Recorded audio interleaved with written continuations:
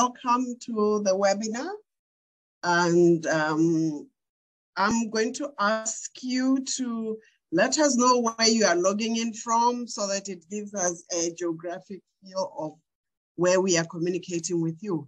And let me introduce myself. I'm Ayanda Lebele. I serve as the director at the Botswana International University of Science and Technology. I am here also in my capacity as the vice chair of the IFLA, the International Federation of Library Associations, the Sub-Saharan Africa Regional Division, and will be facilitating the discussions in the webinar. I'll be co-driving with my colleagues. We would continue introducing themselves as we go on. First and foremost, let me start by introducing.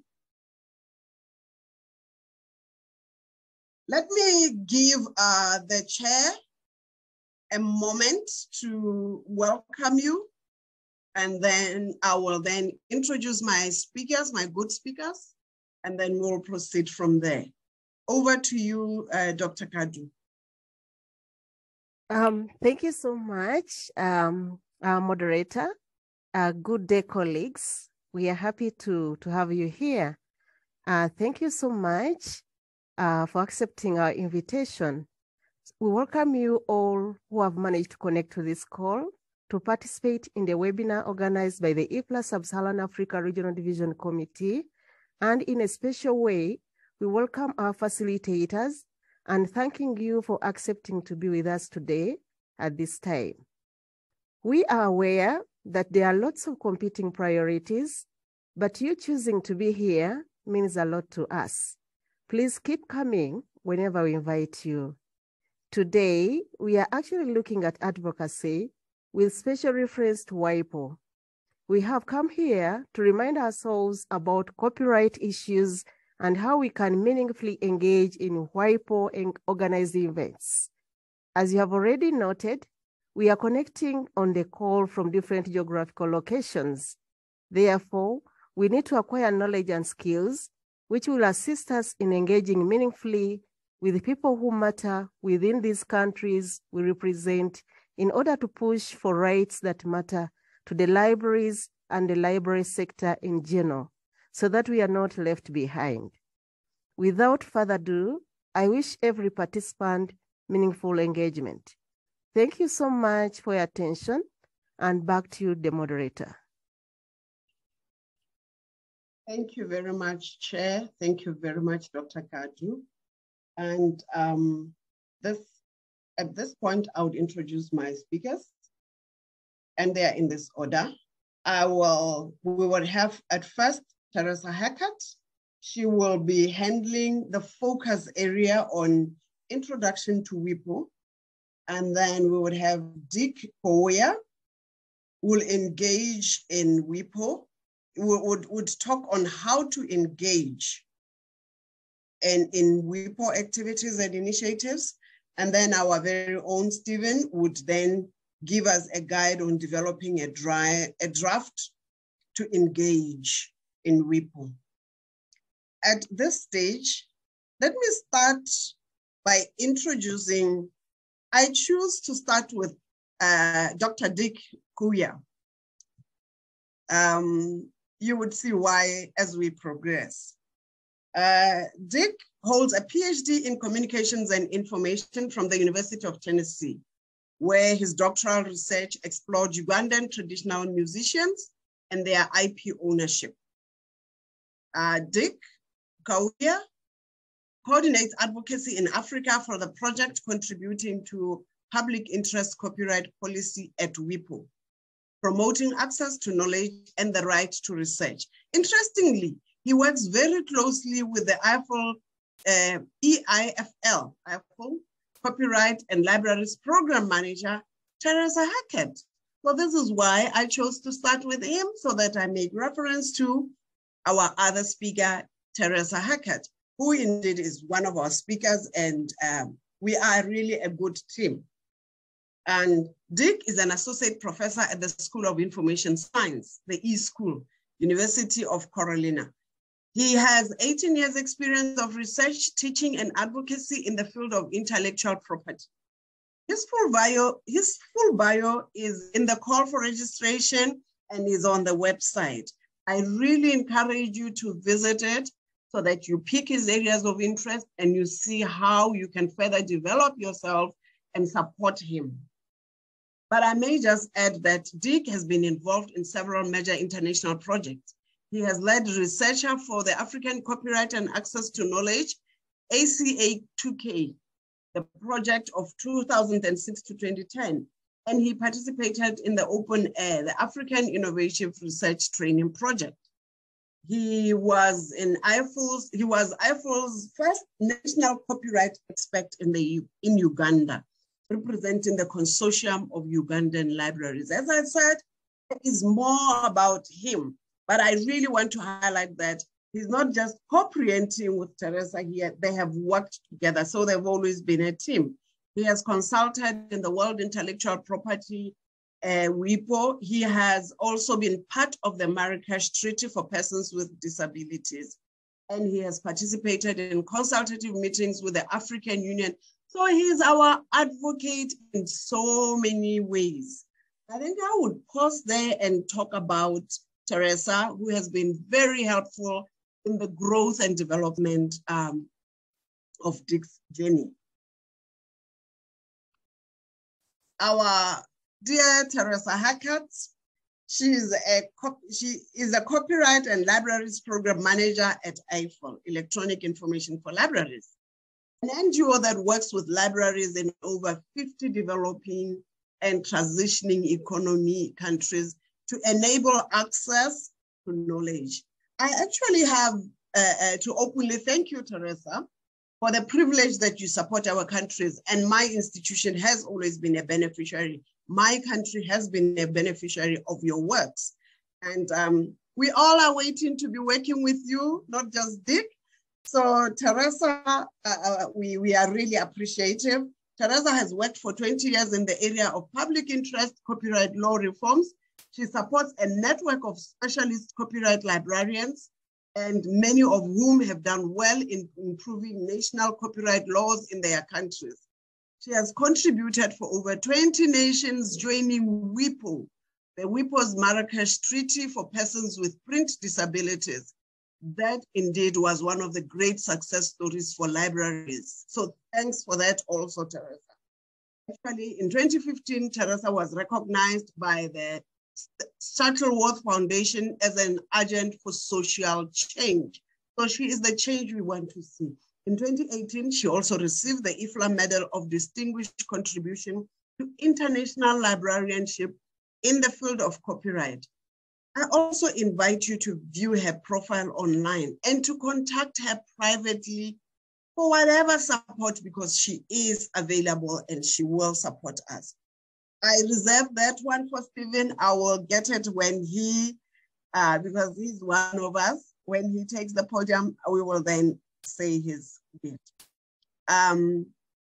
Ladies and gentlemen, having introduced our speakers, allow me to hand over to my colleague, Damilari, to guide on how we are going to be getting into the different groups so that we follow our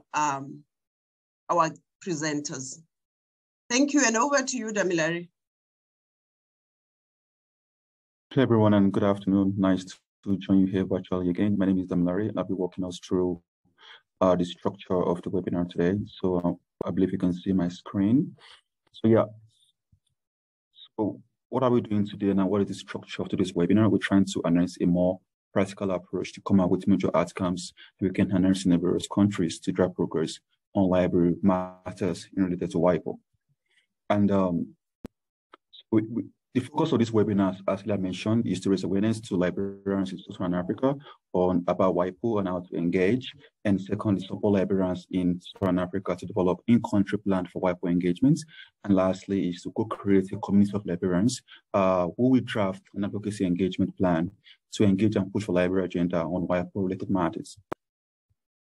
And this week, we're going to have speaking sessions today, which we're going to speak about introduction to WIPO, then how to engage in WIPO, and and a plan to engage in WIPO. However, as you progress on that, you'll be grouped into breakout rooms where you work together to develop a plan draft to engage in WIPO in your various regions. And from there, you're going to select a group leader in your group that will present the plan you've developed. And afterwards, we take comment from the speakers after you develop the plan and share with us. And then we'll have action steps and next points to work on that. As earlier said by my co-facilitator, the focus of this is to be sure that we're able to have a clear plan afterwards to engage in country with WIPO and see how we can drive progress for libraries as on this particular engagement. So that'll be all I have to share with you now on how the structure of this engagement would go. I think this breakout room session comes after the speakers finish speaking. I'm going to hand over to Dr. and over to you, Dr.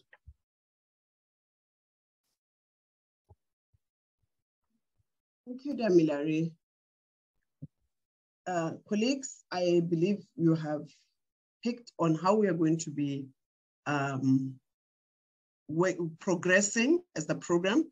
And at this point, I'm going to start with Teresa giving us a briefing, a presentation. Right, would you like me to start now? Yes, I believe so. Is that so, Damilare? Yes, of course. Teresa, okay. Over to you. So thank you very much, for the invitation to speak at this webinar. I think it's a really great initiative. And thank you for the kind introductions to myself and to Dick. And as you mentioned, Dick and I have been working together for many years, so we're old friends and comrades in this particular area.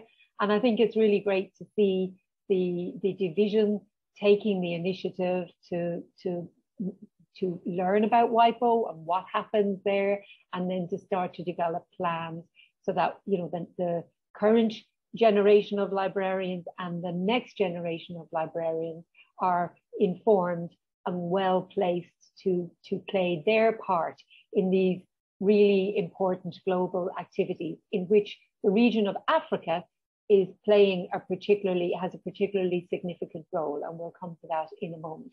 So I'm going to share my screen and put up some slides here.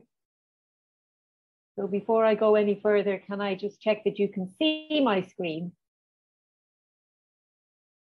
Yes, we can. You can, okay, thank you very much.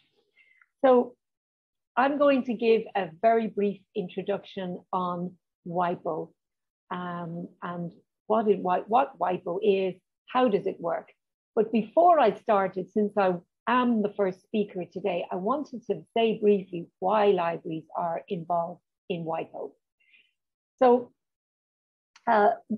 basically, it's very simple. WIPO sets global copyright rules and policy, including international treaties on copyright and related issues.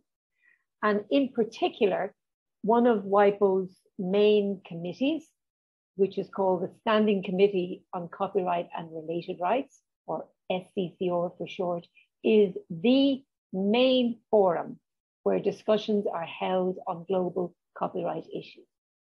Then on the other hand, libraries depend on copyright limitations and exceptions for many of their core activities, like, for example, supporting researchers by making research copies, providing information services to people with print disabilities, with disabilities, including print disabilities, where you may need to make a copy of a work in an accessible format for that person. And also preserving our cultural heritage, which involves making copies of the material that you want to preserve. So many of our activities depend on these provisions in the copyright law, which are known as limitations and exceptions on the exclusive rights. So this means that libraries are key stakeholders in copyright debate, and especially when copyright laws are being updated or being reformed. It's really important that libraries are at the table and that they are able to contribute to the debates and to say what what provisions the law should have, or what libraries need in the law to make the law work for libraries. It doesn't mean that librarians all have to be copyright lawyers, although if you are, that certainly helps. And there are many people who have both roles. They have a library hat and a copyright lawyer hat. But I think what it does mean is that you are able to, you know who your policy makers are, you can engage with the policy makers, and that you can explain to them in library terms what libraries do, so that they understand what libraries do, so that then they can craft the law to make the law work for libraries. And I think in these copyright debates, libraries have a really unique role and a special role, because we represent the public interest. We are representing the libraries whose mission is to enable access to knowledge for education and research and development and lifelong learning, and all of those other great activities that libraries do across all library types: public libraries, academic libraries, special libraries, research libraries, and national libraries. And in my experience, the policymakers really appreciate when librarians engage with them on these issues, because we are helping them to craft laws that work for people and institutions like libraries. Now, Dick will talk further about engaging specifically in copyright issues, but I think to have that overview picture is quite good to start with. So one of the reasons why we are engaged at WIPO is because of the fact that many copyright laws in many countries fall short. So they don't meet current library needs, especially in the digital environment. So for example, we know that only about 30% of countries allow copying for digital preservation. But yet the internet is global, and yet copyright exceptions stop at the border. So sometimes there are problems with cross-border activities. So there are many activities now that libraries are engaged in, particularly in the digital cross-border environment, where the laws are not up to date and they haven't kept up with library needs. So what is WIPO? WIPO stands for the World Intellectual Property Organization. WIPO is an intergovernmental organization, so that means it's comprised of member states. And it is part of the UN family. So it's a specialized agency of the United Nations. It's like a technical agency, but part of the UN family. And I think that's important, because then, WIPO then, as part of the UN, will have a responsibility towards societal issues like, such as development agenda issues. WIPO is headquartered in Geneva, and there are external offices around the world, including 2 offices in Africa, the one in Algeria and one in Nigeria. The Director General is Mr. Darren Tang from Singapore, and there are currently 193 member states. So it's safe to say that all of your countries are members of WIPO. And WIPO is a global forum, so this international organization that provides a whole range of services around intellectual property. So that's copyright, patents, trademarks, and industrial property. So they provide policy and legislative advice, information, and cooperation. And they really shape the international copyright rules. They provide services to governments, so that could be technical advice, training, capacity building. And they also have a lot of very useful information. So for example, one of the sources that we use quite regularly is WIPO-Lex, which is a compilation of the national laws, including copyright laws of all countries. So that would be your first port of call if you're looking to identify a copyright law in a particular country. Check WIPO-Lex and see what's there. So WIPO administers international IP treaties, including copyright treaties, and I've listed here a couple of the main treaties that are important for libraries. So the Berne Convention from 1886, the WIPO Internet Treaties from 1996, and most recently, the Marrakesh Treaty for Persons with Print Disabilities that was adopted in 2013. So, and not only does WIPO administer international treaties. It negotiates these international treaties. And as was mentioned earlier, in the Marrakesh Treaty, many of us here were involved in those negotiations to negotiate the Marrakesh Treaty for persons with print disabilities. And that treaty, the Marrakesh Treaty and the WIPO Internet Treaties, were negotiated in this committee, the Standing Committee on Copyright and Related Rights. The committee is comprised of member states. So you've got delegates representing the government. And within the government delegates, you've got two cohorts. So you have the Geneva-based delegates, and then you have the capital-based officials. So every country will have its mission in Geneva, and there will be a diplomat in that mission who is following the WIPO file. The diplomats will be from the Ministry of Foreign Affairs. And then you have the capital-based officials who may come to Geneva for these particular meetings. So you'll have people from your Copyright Office, your National Copyright Office, or your IP office, who come to Geneva to support the Geneva-based diplomats. So in that case, you'll have they have technical expertise. So the technical experts will come from the capital. Now, not every country will send a person from capital to every meeting.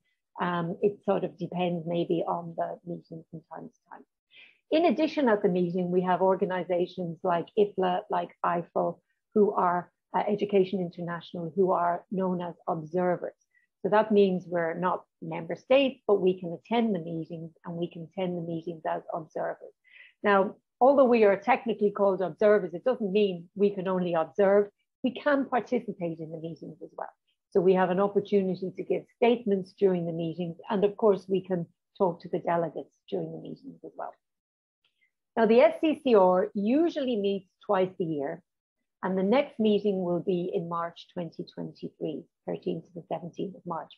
So when you're doing looking at your advocacy plans later on in the session, I think it's good to keep this in mind, because this is a concrete date that will be happening, and a concrete, an opportunity to engage for that meeting. The member states are organized into different regional groups.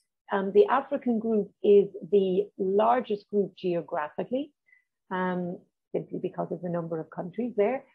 So the African group is a very important group at WIPO, and it's a very important group that if any decisions are being made, or any initiatives are being taken, that the African group is part of that consensus, and in many areas takes the lead in bringing initiatives and proposals.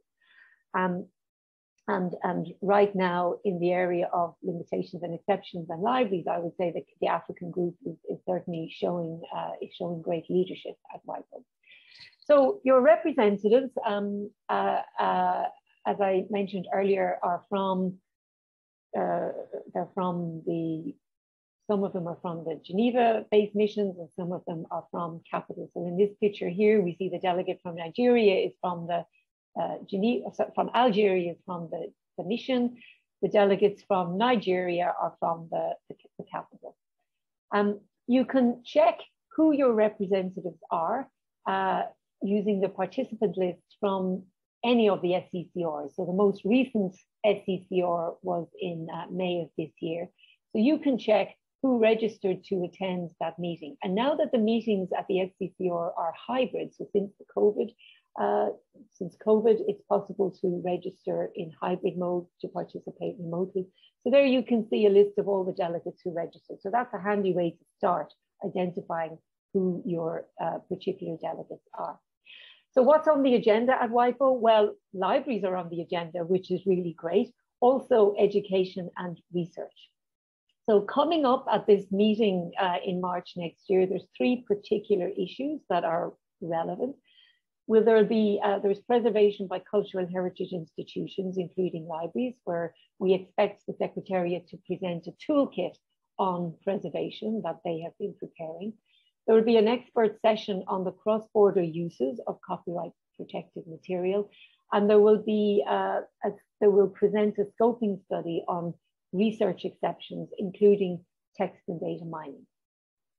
So there's a lot of a lot of areas going on, and I'm sure your delegates would really welcome your engagement before the meeting. It helps them to prepare their positions and helps them when they're making their own statements in the plenary sessions at the SPCR. So how to get involved? I'm going to now hand over to my colleague Dick, who will take you on the next step. So thanks very much, and I'll stop sharing. Over to you, Dick. Thank you so much. Over to you, Dick. Okay, can you hear me? Yes, very much. Okay, and can you see my slides? Yes, sir. Reporting for duty. Excellent. I apologize if you hear any noise in the background. I have a storm going through my area, early morning storm, so I apologize for any background noise. I echo my friend and long-term colleague, Teresa, in thanking the organizers of this meeting for the invitation to be part of this meeting, and especially my friend and long-term colleague, Dr. Sarah Kadu from Uganda. If you're wondering where the name is, it's from Uganda originally, but now based in the US, where I currently serve as an associate professor in the School of Information Science at the University of South Carolina. As the moderator mentioned, I've worked in this area for a long time. I certainly worked with my colleague, Teresa Hackett, who I like to think is probably part of the African information profession ecosystem, given the length of her engagement in a wide range of issues involving librarianship and information in Africa. I will not spend a lot of time doing introductions since those were done, but I would like to acknowledge the folks that are supporting much of the work we are doing. IFE was mentioned. At the moment, we have supported by the Acadia Charitable Trust through the American University Washington College of Law. So much of the work we are doing at WIPO and in many parts in Africa is currently supported by these funding agencies. And I cannot forget my institution, the University of South Carolina, the College of Information and Communication, where I'm a faculty member. So very quickly, how can you engage in WIPO activities? I've had the distinct opportunity of being involved in WIPO activities since 2005, when my colleague Teresa invited me to be part of the IFO delegation. At the time, WIPO was looking at development dimension of intellectual property and copyright as part of that ecosystem. So much has changed since then, and certainly much has happened to help focus on issues affecting developing countries and developing regions like Africa. But that depends so much on our engagement and involvement in these activities. So over the years, we've had librarians come to speak and be part of different activities at WIPO.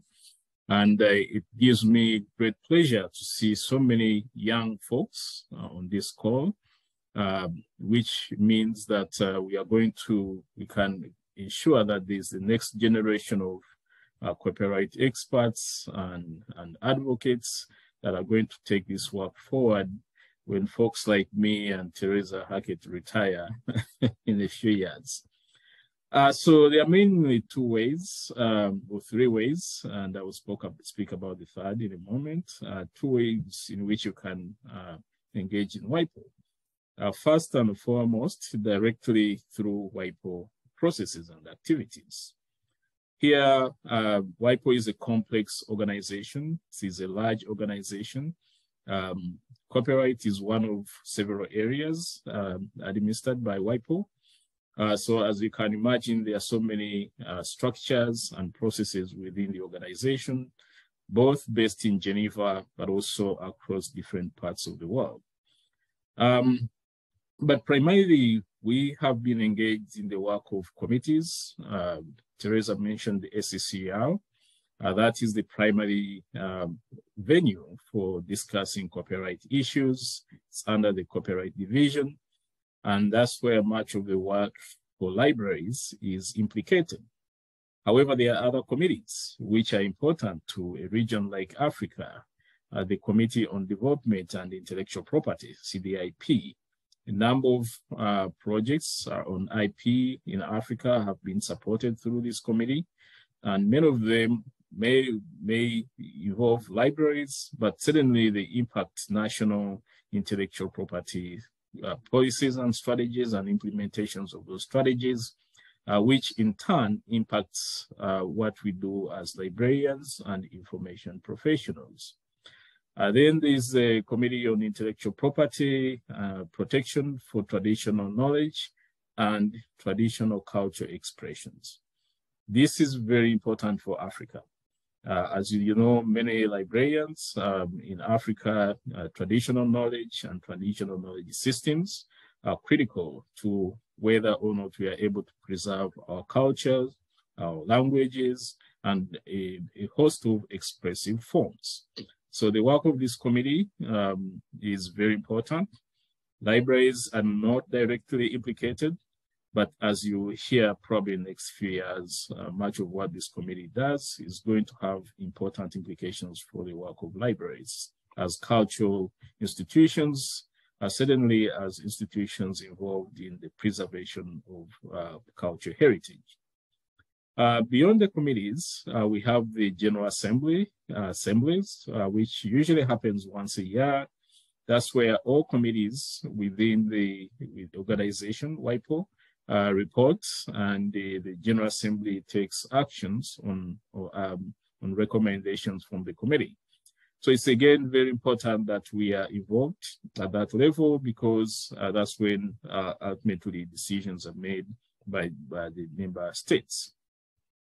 So how do we engage in committee work or General Assembly? As Teresa mentioned, the primary vehicle is through working with organizations that have what we call observer status. So over the years, I've been to WIPO as a representative or part of delegation of IFLA or IFO and a few other observer organizations. So we have these two organizations as librarians that can help us to be involved in the activities of these organizations. Sometimes work directly as a WIPO expert. I've served in that capacity on non-copyright issues in areas of, patents and other areas, mostly as an expert on projects commissioned under the CDIP. So that is another avenue. But the second way we can engage in WIPO activities is by following national processes. So this is important because WIPO does not exist in a vacuum. The work that is done at WIPO does not exist in a vacuum. Much of that reflects national priorities and activities, hence the need for us to be also involved in national activities. Here we can be involved in two ways. First, by engaging with Geneva-based delegations. So most countries have foreign missions in Geneva, mostly represented through Minister of Foreign Affairs, and therefore part of your country's missions to the UN system. So that is an important way to engage in national activities, although these folks are based in Geneva. Then you also have national delegations, which often originate from the capitals or the countries. So Ministers of Culture Affairs, copyright administrators, and other government agencies tend to be involved in different copyright issues.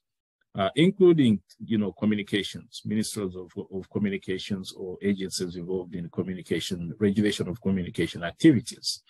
So these are sort of the main two ways in which you can engage in WIPO activities.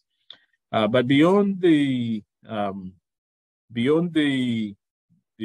national and the Geneva or international activities, we also have regional activities and agencies.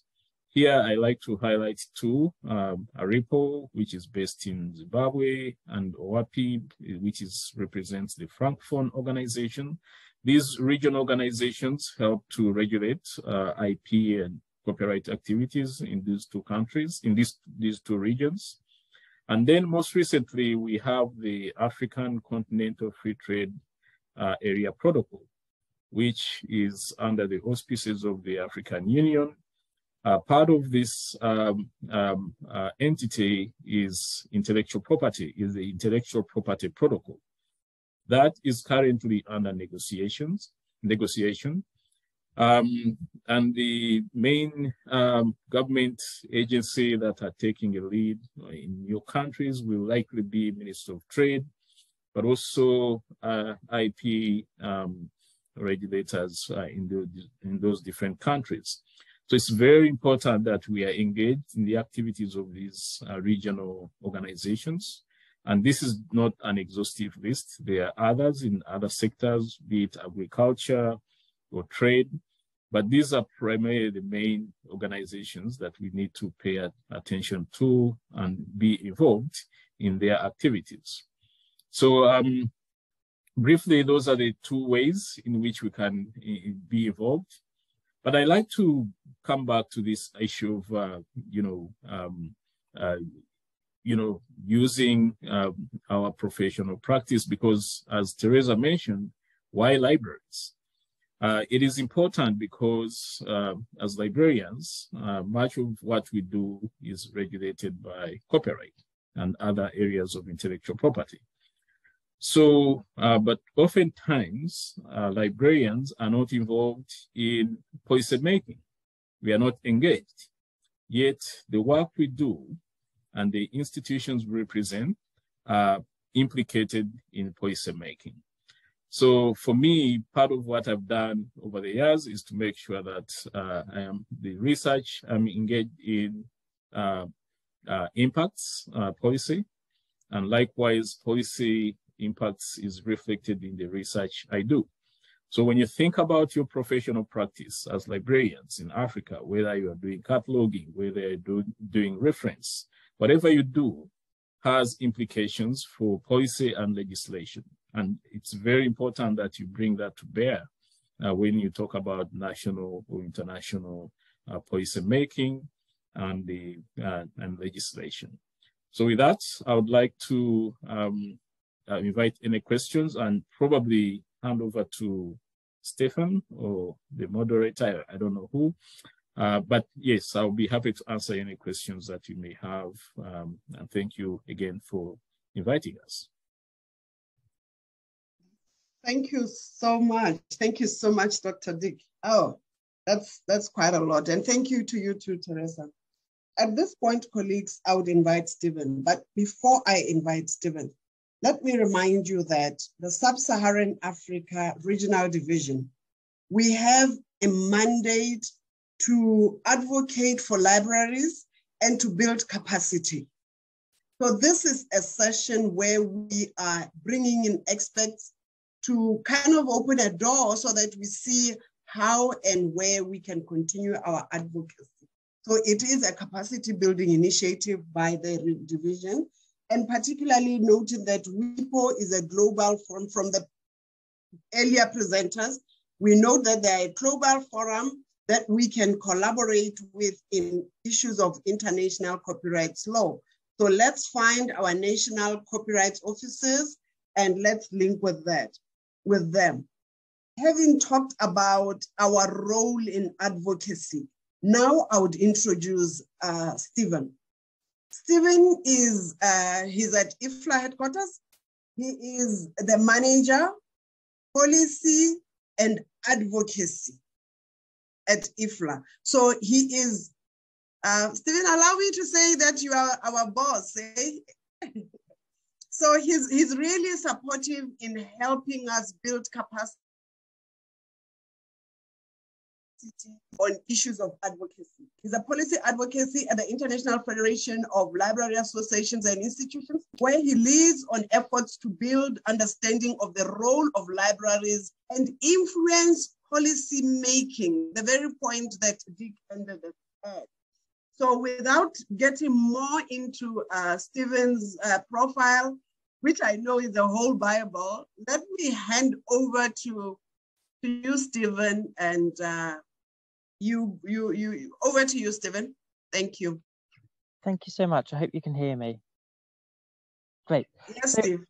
Thank you so much. And to be honest, I don't know, the way we like to see things is that you're our boss. So I don't know, we are an organization that's built on our members, it's built around our volunteers. And so our function really is to try and do what's helpful, what's useful. So Ayanda's introduced me far more flatteringly than I would have done myself. So I will get into it. But I guess what I want to do, I'm the bridge between the presentations, all of the context, the really valuable context that Teresa and Dick have set out, and I'm grateful for that, because it's actually always helpful for me to hear those arguments and hear those realities set out so clearly, so succinctly, in such a good structured way. So I'm grateful for that. My function is to sort of get us from that towards you going into breakout groups, which will be the next part of the time we've got together, and thinking about, well, what is your plan? What are the things that you actually do on the ground? I don't know, how can you get going on this? Dick's already alluded to some of this, so I do risk repeating one or two things. So I'm really sorry, I'm doing this from outside because it's the quietest place I could find. So I'm also dealing with sort of about 4 degrees and slightly suffering in it. So I'm going to share my screen. And there we go. So as I said, so I want to talk a little bit about developing that WIPO engagement plan. So just as a little bit of, I think you've heard about this, many of you will be aware of IFLA as an organization. We're there at the global level, working with all types of libraries, with members in about 135 countries. Our function is both to engage directly, but I think a really important thing is it's providing the space, the forum where people can actually talk, where I think some of those things that Dick was talking about, that our experiences, what we're living, I don't know, the war stories we have, the challenges we have, it's a space to talk about this, work out what we have in common, work out where actually we need to push for action, and then making sure that we do get the laws and the support to provide these. And it's a point I know I like underlining. I'm conscious, I'm very aware that copyright and WIPO often look like they are quite abstract, there's not an immediate financial payoff, they're conflictual, they're complex, they're technical, etc. But I think actually it's a really important thing to remember. For libraries, getting the right copyright laws should be as important as funding, because we could have the most amazing budgets and we could acquire all of the content we want.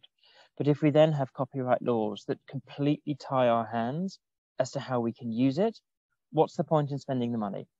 A permissive copyright law, a modern copyright law, a flexible copyright law is really essential if we want to maximize the value of our collections, if we want to maximize our impact, especially in a world that's got used to this, had to get used to COVID, especially in a world where we want to be inclusive, especially in a world where digital is the norm in reality, even if it's not yet in law. So I suppose I just wanted to, because I think it's kind of important when we're thinking about what we want to do with this advocacy plan. 5 minutes before I was welcomed to the floor by Ayanda, I thought, we really need to work out what it is that we're asking for. So I've slightly thrown this down. Fortunately, Teresa and Dick have turned off their cameras, so I can't see the horrified expressions on their faces right now that I've just put this down there. But I think that, it's always important that we have a starting point, and we need to know what we're going for. And I suppose you can split this into 2 levels. What we're trying to do throughout our work in WIPO at a very high level, it's overcoming the idea that copyright is only about rights holders. It's overcoming the idea that the job of WIPO is to protect rights holders. And it's a challenge. WIPO is logically enough gets risks being captured by right holders. WIPO, certainly in the trademark and the patenting space, have an interest in there being more registrations. They have an interest in people pursuing intellectual property because they make money from it. And that's a perfectly natural thing to do. That's fine. It isn't the case in copyright, but there is always a risk that people see that in WIPO and elsewhere, they see the right holder interest as being the same thing as the general interest, the public interest, which we know isn't true. Copyright is about balancing interests. It's balancing the interests of rights holders with the interests of the public. We need to stop believing that the rights holders' interest is the public interest, that they're one and the same thing. We need the importance of education, research, and access to culture to be taken seriously. Getting slightly more practical, but in more general terms, firstly, we need to be very cautious about any effort to extend rights or create new rights, or even any effort to promote enforcement, that these aren't done in ways that actually limits those possibilities, those rights to education, culture, and research.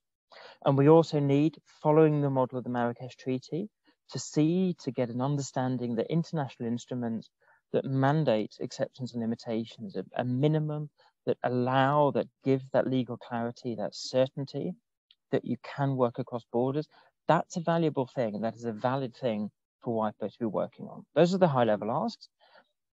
Far more specifically, in the very short term, and we can share more information about this, there are proposals on the table from the African group, even, so this is home territory for you.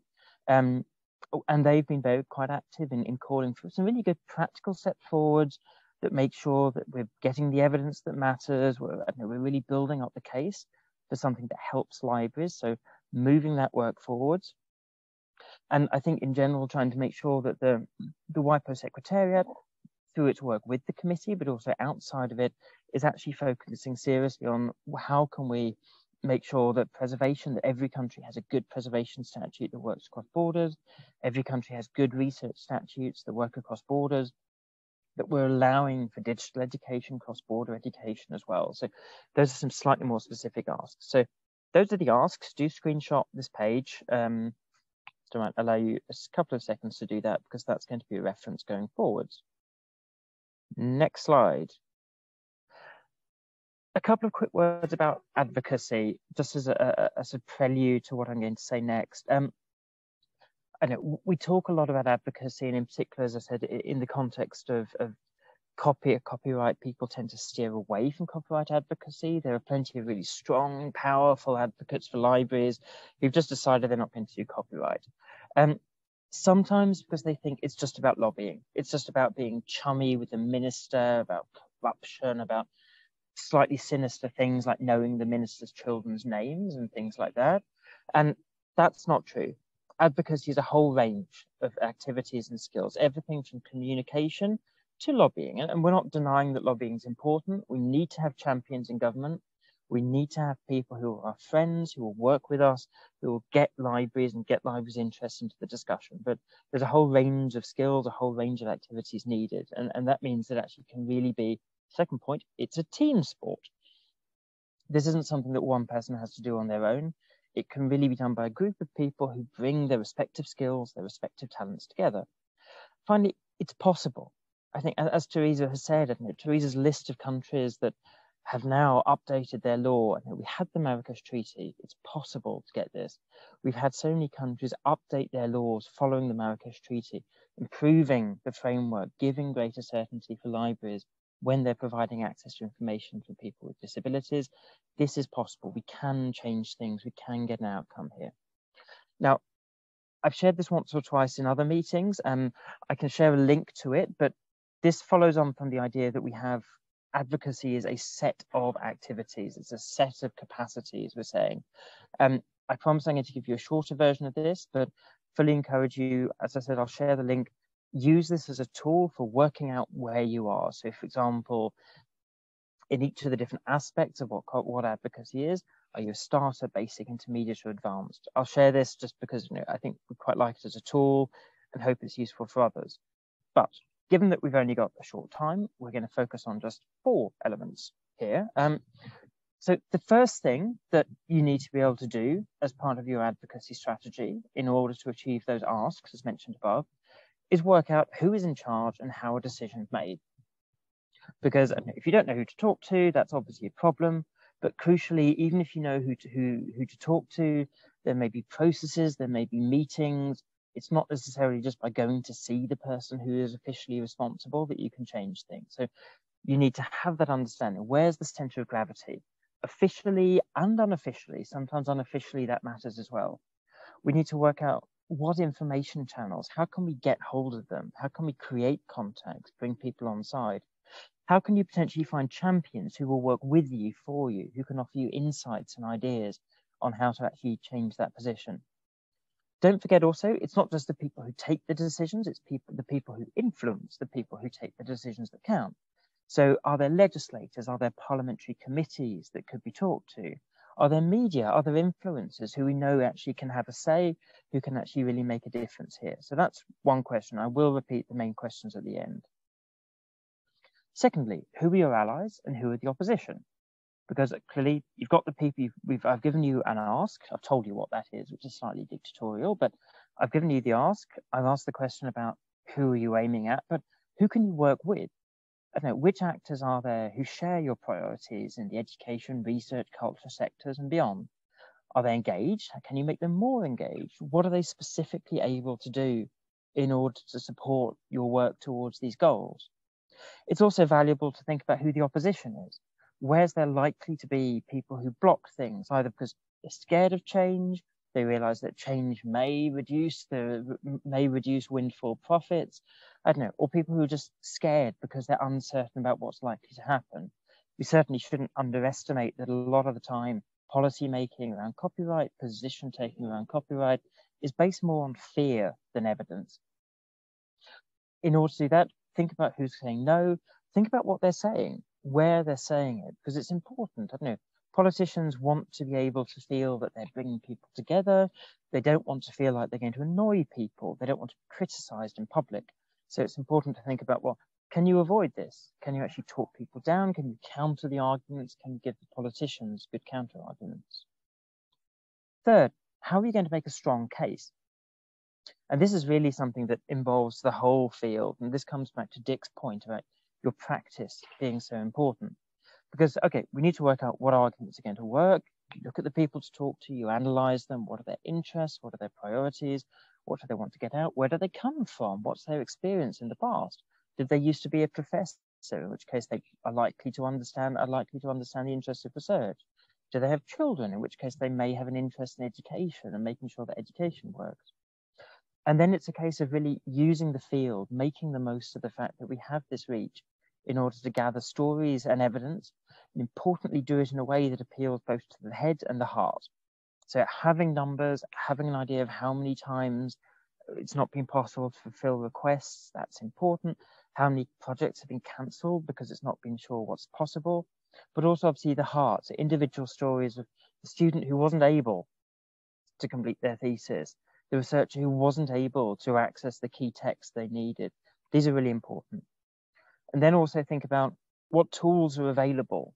Are there ways in? Are there interesting ways of getting hold of influencers? Are there meetings? Are there fora that you can attend in order to make sure that you're in the same place as people? I don't know. Think through what are the tools that you need and what you may need from organizations like IFL or IFLA. Then the final one is how you coordinate your work. And I think this is probably actually the structure you need to go for, is thinking about who's your team? How do you organize your team? What is the action plan roadmap that you're working to? How do you make sure that your roadmap works with deadlines? So as Teresa said, the next meeting of SCCR is in the week of the 13th of March of next year.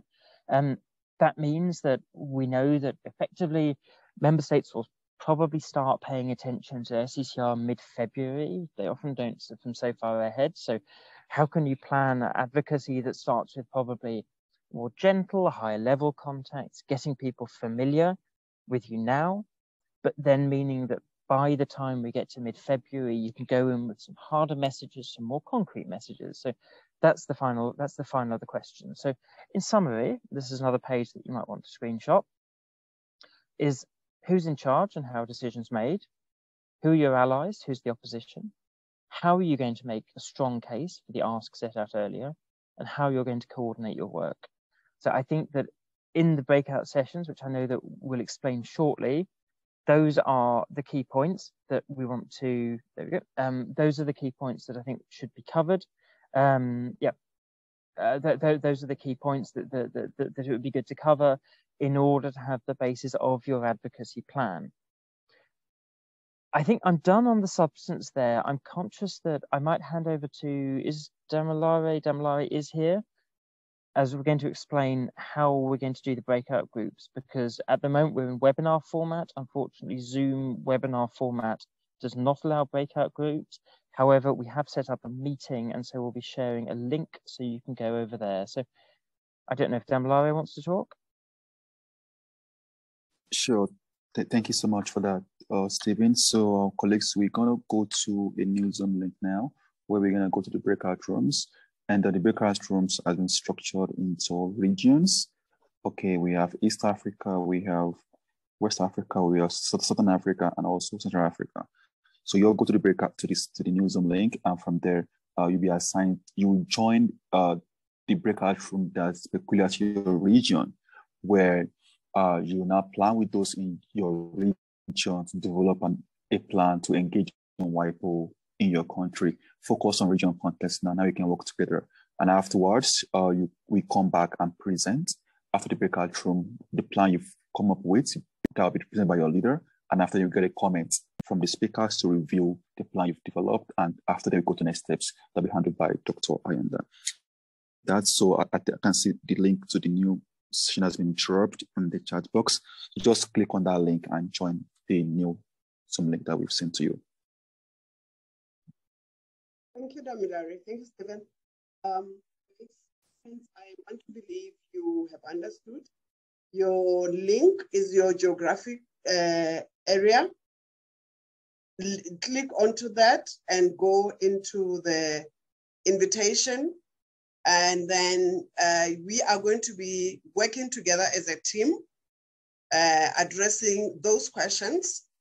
And then we come back, we do a presentation so that at the end of the webinar, we have a product to say, this is what we engaged in. I can see Stephen is already throwing in the links.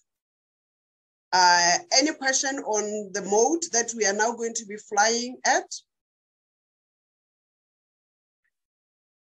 My dear, beautiful participants, are you okay with the arrangement? Do you understand? Teresa, I see your hand up. Yeah, so thank you very much. So I have a question. So what would be the best way for us to participate in the rest of the session? So for example, perhaps if you can let us know when you're coming back to the plenary session, and then we can perhaps rejoin then. And one of the reasons I'm asking is because Dick and I have another meeting like at this time now, and maybe we can divide ourselves up and sort of jump into that meeting and then jump back to your meeting when you're presenting your comments. That might be a good way, because I'm interested in learning what the discussions might have been about, and I think it could be, if we can be of any assistance or help, we're glad to do that. Damilare, the discussion will take 15 to 20 minutes? Yes, so it's going to take 20 minutes discussion. So they have enough time to plan and come out with a very cool draft for us. So 20 minutes maximum. 20 minutes maximum. So and then be back at about in 20 minutes from now? Yes, but use the link that's been put in the chat. I think we'll stay in the breakout rooms. So Okay. take a copy of that link. Thank you. Okay, colleagues, can we go to East Africa, West Africa, Central Africa, and Southern Africa? And just say, I will stay here and be in contact with Damilare to check that everyone makes it into the other room. So everyone can click on the link, move over to the other room, and I'll make sure that anyone who's still here in this webinar knows. And then you'll post the questions in all the rooms? we can do that. I'll send them across to Damilare so that he can then post them into the room. Okay, great. You're welcome back. As it appears, we're going to have presentation from just two groups, that is East Africa and Southern Africa, because based on the participation, there was no one from West and Central Africa in this session. So I'm going to hand over to... I beg your pardon, I'm from West Africa. Hello.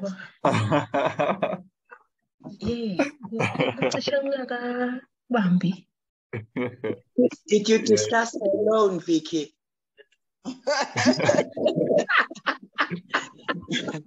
I joined East Africa, but I'm from West Africa. Yes, of course, I'm also from West Africa, but yeah. So we're going to start with Southern Africa to present the outcomes and the plan. The representative from Southern Africa can start now. So you can unmute your mic and speak.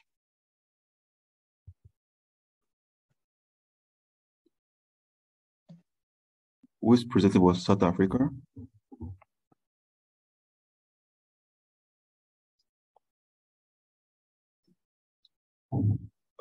Good afternoon. They didn't say I should present. I was just their scribe, but let me just now go on.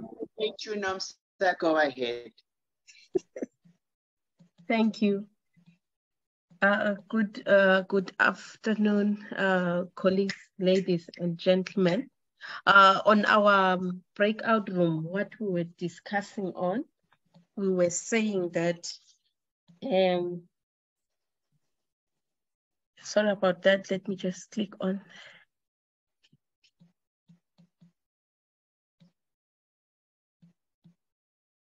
And please, you have just 5 minutes to present, please, 5 minutes. Thank you. Your time starts now. Okay. When we were discussing on who is in charge, it was agreed that most of the time the laws of the land are the ones that are in charge, and these are made by parliamentarians or legislators, as well as the rights holders of the intellectual property. So those who are in charge, we are saying the laws of the land. And then we had an example of Lesotho and Botswana in terms of those who usually make decisions or are in charge, which one of our colleagues gave us an example of a company called SIPA as the stakeholder with other tertiary institutions and ministries, just like in Lesotho, Ministry of Planning and other ministries are also part of those who can be said are in decision making in terms of our copyright issues.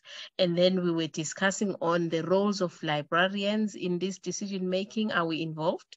And we agreed that we actually should be actively involved to what Parliament has to decide, especially libraries, consortia or associations.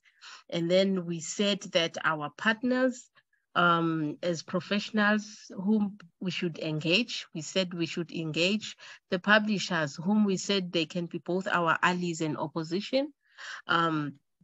Since at times they usually are opposing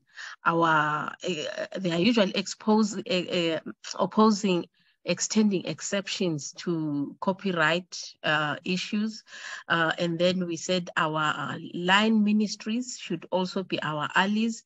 We should engage those, as well as the artists and the creators of the information, aiding sellers of pirated intellectual properties. And then how are we going to put in our case? We said we could actually engage through our statistical evidence to support our case. Sorry. Yeah. Okay, and then we said that because we are keepers of the information, actually, the information, the intellectual properties for research purposes and educational purposes, it means we should be the ones who are able to use that stand of us in society to push our case in terms of convincing people out there about copyright issues and advocacy. We were just about to finish when we were chucked out of our room, Damilare, and I hope what I have presented, I could get support from my colleagues. Thank you. Sure, thank you so much for that presentation. You still have 1 minute left. If your colleagues wants to add in something, they can do that now.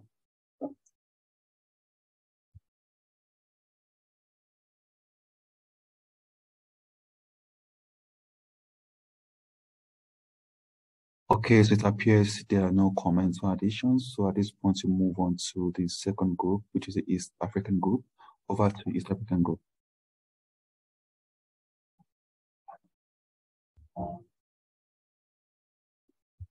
East African group, who is presenting on your behalf? You have 5 minutes.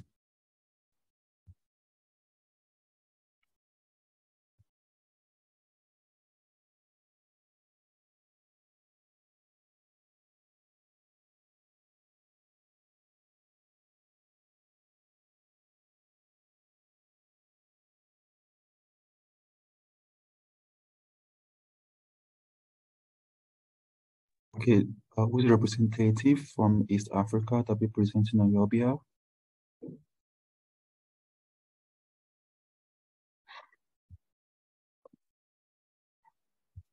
Okay, I can see a chat box from Purity, which I'm happy to read out on your behalf. It appears you're unable to speak. So East Africa, who is in charge? She mentioned Cabinet Secretary in charge of libraries, parliamentarians, in brackets, politicians, and what is PRERS? Okay, and also who are your highlights? Publishers, learning institutions, opinion leaders, national library associations, national libraries, and copyright board, etc. And also the next question, which is, how are you going to make a stronger case? Are you going to make a stronger case, identify the real problem or challenge on the ground, and come with a strong slogan, e.g. books for all? Great, that's a very good one. And secondly, is the coordination in line with internal policies and existing available laws of the region in terms of creators and copyright laws. So those are the responses for the question as sent to us by Purity from the East African group.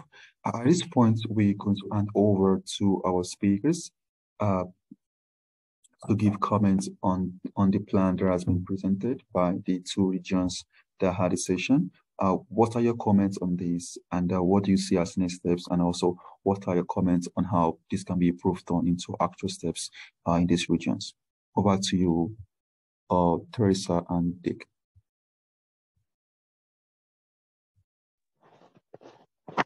Teresa, do you want to go first? Okay, Dick, thank you. I'll go first. Are you able to contribute, Dick, or are you on the move? I will be able to contribute, but I can't come on video at this point. Okay, all right, okay. So thanks very much to the presentations. I think there were some, there were some really good ideas there and some interesting things. I mean, I think one of the questions, as to who is in charge. I think you're right that there's different levels. So you've got the legislators and the parliamentarians, but also very important are the actual government policymakers. So the people in the copyright offices. So they are the civil servants who often will draft the legislation, and they're the people who will be involved in the process of drafting a new law before it even gets to Parliament. So we need to be involved already at the very earliest stage before the law gets to Parliament, because sometimes when the law gets to Parliament, then sometimes it's already too late, or sometimes it's harder to make the change. So the sooner we can get involved in the process, the better. And the best way is to know who the people are in charge of copyright in your copyright office. And in the earlier version, or in the earlier webinar, I put a link into the chat for the WIPO directory of national IP offices. And in there you can see, and it's pretty up to date, like it's a pretty good list. So you can see where does copyright sit in your in your government? Like, is it within the Ministry of Culture, or is it within the Ministry of Education, or the Ministry of Enterprise, or whatever? And then you can identify the person in charge, and then you know, from there then make local contact with them, and maybe find out who is actually in charge of the Copyright Office, and get to know them. You know, organize to meet them, you know, and explain who you are, why you're a stakeholder, and make sure if they have a mailing list for stakeholders that your organization, your library association or the consortium is on that mailing list. So you are always informed about copyright, any copyright consultations or any changes to the copyright law. The other thing that another idea is to invite them to come to your conferences. So let them come, you know, and meet librarians and hear about library issues. And so that they can learn about your work, and then you can also help to build relations with them. Then secondly, I heard that the word evidence and the need for evidence. I think that's really good as well. I think, so we as the international organizations like IFLA and WIPO, we can provide some of the global evidence and the statistics from the different WIPO studies on limitations and exceptions, and we can help to provide that information. I think what you can do, and it's very useful then, is if you can supplement that with case studies and with examples and actual real examples of, you know, local libraries supporting local research and local education. And that's always very powerful and persuasive to policymakers, that they have, you know, local examples. So I think we can work together on that. And then in the second group, which was from included, I heard mention of Lesotho and Botswana.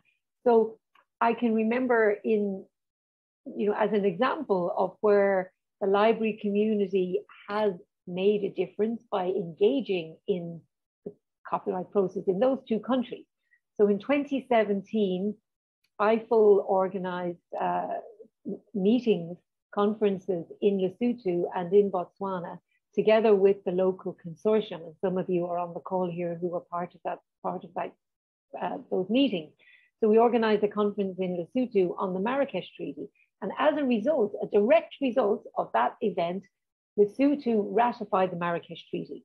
It was even mentioned in the speech by the minister at UNESCO General Assembly that as a result of this meeting, Lesotho, the government realized the importance of this new treaty, and they ratified the treaty. So that's a really concrete, great result. Now we are still waiting, or Lesotho still needs to implement the Marrakesh Treaty into national law, and we're still, you know, pushing for that and engaging with that. But that's a, you know, concrete result. And then we also visited Botswana, and we had a meeting. The Copyright Office had a stakeholder consultation again on the Marrakesh Treaty, but the library community, the local consortium was there and making, you know, very strong case for it. And although the law hasn't yet been updated, we understand that they heard what we said, and we understand that the suggestions that we made are in the draft law. So, you know, I think there are two concrete examples of where the library community has engaged and has been able to bring about some results.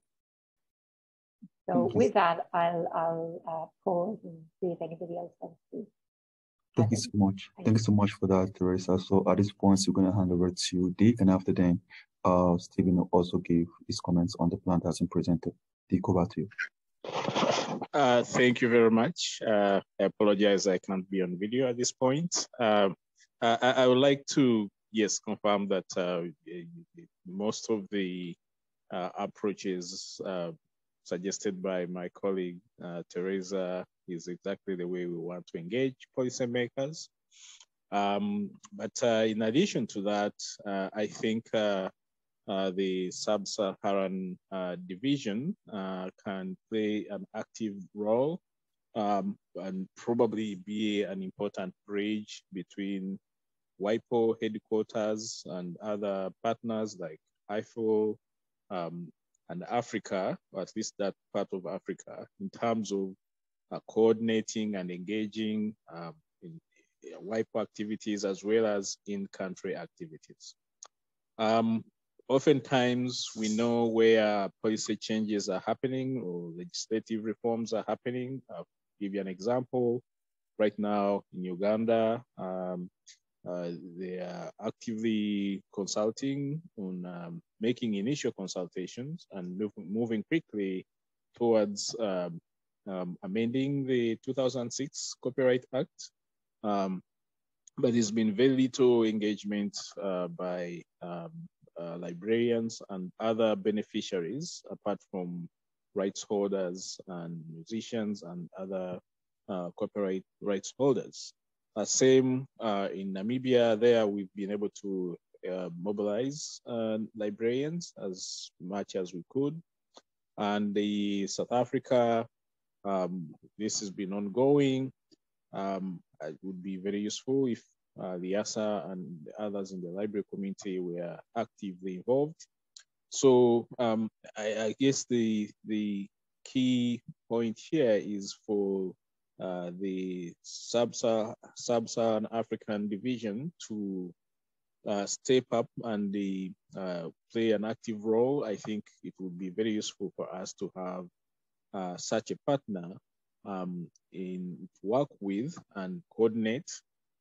For instance, could start with collecting contact information of folks who have attended today's webinar and making sure that in all the countries were represented by the participants, we have those individuals as the starting point. And going forward, those individuals could be folks that we work with to bring to Geneva as needed, or folks that we can contact and work with on in-country activities. So I think that would be a very important role that the division can play in these efforts. Thank you. Great, thank you so much for that comment, Dick Kawoya. Stephen, are you still here?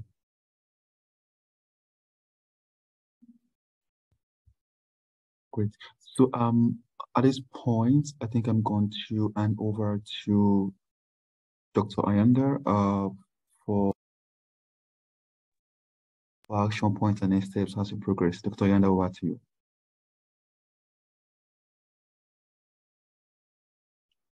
Thank you very much, Damilare. We must have lost Stephen because the next question would have been, are we addressing the key questions that he brought? And it's very important that, it's very impressive also that in the different groups, when we got back, we found ourselves to be in line with what our key presenters, Dick and Teresa, have given us. And they have given us examples, and they have also indicated how they can continue supporting us in our different advocacy group. So the beauty of this webinar is we come out of the webinar with some work in progress that we are going to do. I would urge also that in your different countries, you try to work it out more in detail, because here we're just talking broadly at regional level. But without seeming to be wrapping up the webinar, let me at this point hand over to the chair so that she may wrap up. The chair would recognize our two great mentors for the support. Over to you, Madam Sarah.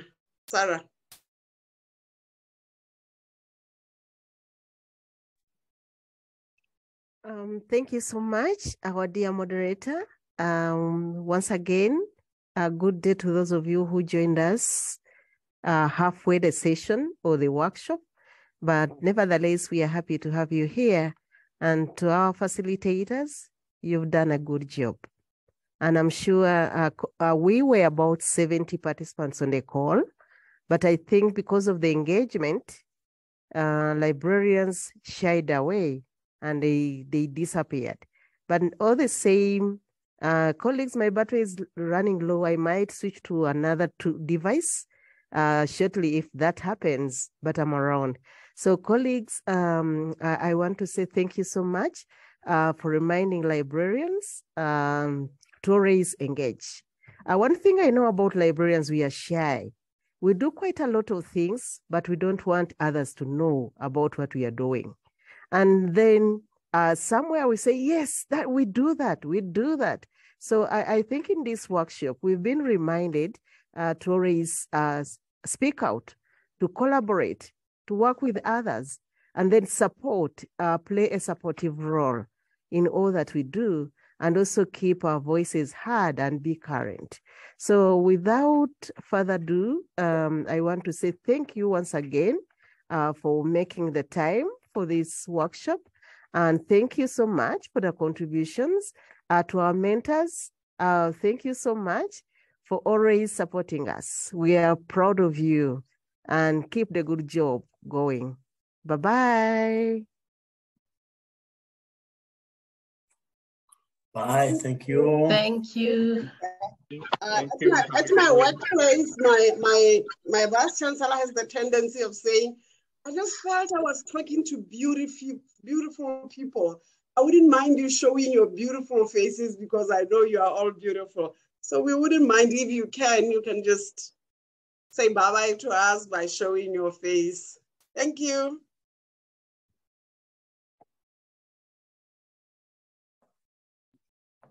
Bye.